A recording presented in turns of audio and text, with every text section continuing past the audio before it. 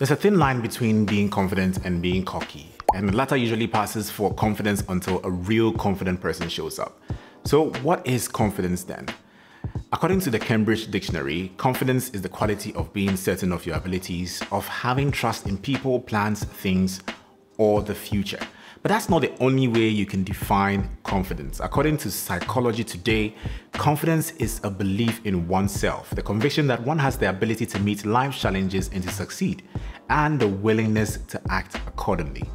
But if it comes to my own definition or my personal definition of confidence and my experience and encounters with people, hence my self-confidence, it will be that I know what I know, and I'm happy to admit that it's not everything that I can know, and I don't feel threatened by this notion in any way, so I can accommodate more or diverse knowledge should I encounter it. I'm also confident in my ability to deduce logic in situations where I'm not confronted with fact-based conversations. So essentially, I perceive myself as someone who is willing to learn and adapt in most given situations. But confidence takes a while to build. So how did I get here? Before we get into that, first, let's learn a few things about confidence. Confidence is something that's within us all. It's within all of us like a muscle waiting to be used. It's like learning to walk or swim or drive or a new skill. First, you have to admit that you don't know everything and that it's okay to learn and practice and build that knowledge or muscle. I mean, take a cue from how babies usually are in a hurry to pick up new skills and adapt to the environment. That is how you build confidence, that curiosity. Coming from the first point, we should also remember that confidence takes time to build, and it's a journey that almost never ends. Confidence will grow with you, and like everything you have, both physically and mentally, it needs to be nurtured, it needs to be upgraded, it needs to evolve as time itself. We're constantly finding new ways of doing things, which means that your past knowledge and skills might not necessarily fit in the current space, even though it's something that you've worked so hard to build. We learn to walk and then run faster, and then we learn new ways to beat that record, and then we learn sprinting, long distance, we learn to run in different terrains, and so on. There's always going to be something different. It never stops. Confidence isn't afraid of competition, not because it knows it can beat it. However, being confident is being tolerant of competition. Being confident means you rather encourage competition because healthy competition offers you the opportunity to learn something new and different. It also means that you welcome the challenge to explore the limitlessness of improving yourself. Being confident means that you're accepting of divergent views and practices, and it's usually healthy competition that we learn that we're not absolute and there's always possible levels to achieve. Confidence also starts with remembering that you too deserve the rewards that come with being confident and enjoying it. This could be validation, praise, earning money, respect, all those things that come as a result of expressing your confidence in whatever capacity. Acknowledge that you are also someone worthy of all these things. You deserve it. Your environment and your experiences count a lot in shaping your confidence.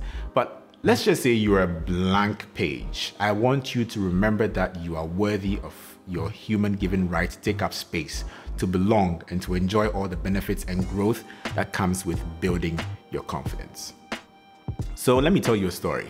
My earliest encounter with seeing my worth and taking up space was from my mother. She would help us realize that we also deserve the good things. And at the time, I didn't know that was what was happening, but she made us see that we need to take up space and go for the things that we want. She would do this through, for example, the things that she would buy for us. She would almost always opt for quality rather than cutting corners, which made sense because cheap things end up costing you more. For her, her kids deserved not just the functional things, but the best of it. I remember when I was growing up in a home where I'd realistically say was lower middle class, and it wasn't everything that we had as kids. And that can psychologically take a toll on you and your confidence. As kids, you don't often know how to empathize with your parents' struggles because you may or may not know what they're going through, but you just want to be provided for so that you too can belong when you go out with your friends. And that's one thing that my mom tried as much as possible to let us know and remember that even though we may not have had those things at the moment, it wasn't ever because we didn't deserve it. So how do you build confidence then? The first thing to remember, like I was just saying, that remember that you're worthy is the first step to building confidence and recognizing your existence, that you're here. you have a place here and there's a reason for it. You're part of this big picture, this big puzzle. You're part of something. Otherwise, you wouldn't have existed in the first place. So own that space that is you. Everything that contributes to your happiness and ease of life, so long as you exist. Everything that makes your time here worthwhile, you deserve it and you can attain it. Remember that. That is the first thing. Secondly is to take care of yourself. If you believe that you're worthy of your existence here in this life and space that you're in, then what better way than taking care of that thing, practicing that self-worth on yourself, taking care of yourself physically and mentally, and practicing self-love. That is one sure way to improve your confidence. If you've taken your time to do this for yourself and you truly enjoy how you make yourself feel, chances that you will not let another person disrespect your space or take away your happiness, which leads essentially to setting boundaries and not accommodating things that demean your efforts or sense of self. Remember that this is also utterly different from, being selfish and not willing to compromise in any way or exist with others. But do not allow people to take advantage of you and demean your existence. Be curious. Curiosity is one of the surest ways to build confidence. The hunger to learn and build on what you already know is building confidence. I don't think there'll ever be a time where hunger to know more is going to be a bad thing. I mean, granted, there are situations or special cases where your curiosity might open you up to some traumatizing events. But when it comes to the curiosity of acquisition of knowledge and skill, it's never a wasted effort. Based on the interest I have, I widen my horizon by learning little things about things, even if it's purely the foundational level of that knowledge, because I know that with that, at least I have room to build and to learn more. The more you know, the more confident you become. So learn. Be curious. Avoid excessive comparison. I would say comparison is good to an extent. Comparing can help you see where you may need to improve. Comparison can inspire you to know that there are things out there that are achievable if you put your mind to it. Where comparison becomes a dangerous thing is that you fail to apply discernment in knowing that not everything that seems good will be good for you.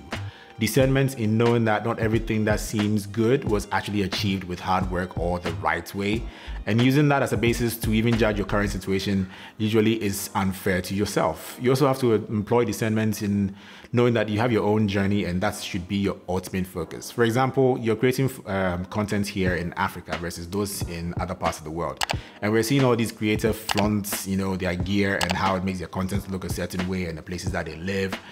And you also want to acquire those things for yourself. That's not always the solution. If you're going to be buying a new piece of gear, it doesn't automatically make you a good storyteller. Some of these things or some of these creators have collaborations with these brands, and they're in countries where payment systems make it possible for them to own these things and pay over a period of time.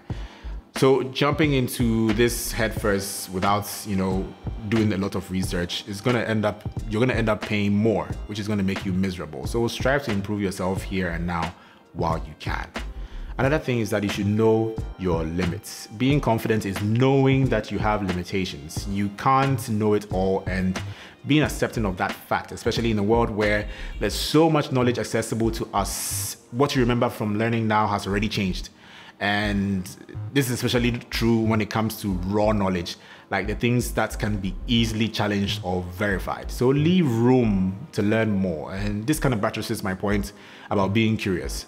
Knowing that you have limits should open you up to rather learn and apply your knowledge in different ways. There are no absolutes, even when you are an expert at something, which is also ironic because this thing you're listening to right now isn't the absolute. So challenge what you're hearing, challenge what you're seeing, comment your diverse opinions in the comment section below, ask questions, and engage in the discourse that leads to better knowledge and application of it. Be more tolerant of others. Knowing your limitations should open you up to being more tolerant of others. As already stated, there's always going to be more knowledge than is available to you. So that means that allowing others' opinion will enrich your perspectives. And this will in turn make you more confident as you bag more diverse ways of thinking, new ways of looking at things. And it also allows people to see you and enjoy your way of thinking, which will essentially also boost your confidence as well. So tolerate people. And trust your instincts and intuitions. We all have instincts and intuitions. The things that you know that you can't explain how you know, but you just know that you know. Trust it if you want to build your confidence. Instincts are often tied to the knowledge of self and a clear awareness of situations that we encounter. To be able to decipher and deduce things based on how they make you feel at any given time. Trust those instincts. It's so easy to, doubt and second guess because we're often afraid to be wrong. However, if you have confidently encountered your own instincts at work, you know that it's almost always right, 99% of the time. And finally, I'll say share knowledge. Often people, gain knowledge or find ways to do things and they guard it, they hoard it, and it remains the same as it is. It doesn't grow. It's not open to new additions because to them it's working and they are fine with the way it is. But the opposite is rather much more beneficial, not only to the people around you if you share, but more to yourself.